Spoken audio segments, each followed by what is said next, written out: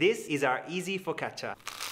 Wow, it's so crunchy. To a small container, add some lukewarm water, then add the yeast. We're using instant dry yeast. The sugar, stir and let the yeast activate for about 2 minutes. If it bubbles, it means that it's good to go. In the meantime, to a large mixing bowl, add the flour and the salt. Stir the flour and salt together, then add the yeast and water mixture. Mix the ingredients together with a wooden spoon or a silicone spatula, then add extra virgin olive oil and keep mixing until you have a wet and sticky dough. It should take you about a minute. Then roughly shape the dough into a ball and cover it with a damp cloth, then proof in a slightly warm oven for 1.5 to 2 hours, or until the dough doubles in volume. After proofing, fold the dough over on itself for about 40 times, from the outside to the inside, still in the bowl and with a spatula or with a spoon. There's no need to touch the dough with your hands, you just have to fold it for 40 times. This is gonna take you about a minute. Folding gives structures to the dough. Now oil your baking tray. Focaccias tend to stick to the tray, so you gotta add quite a bit of oil. If you don't wanna use oil, you can use parchment paper.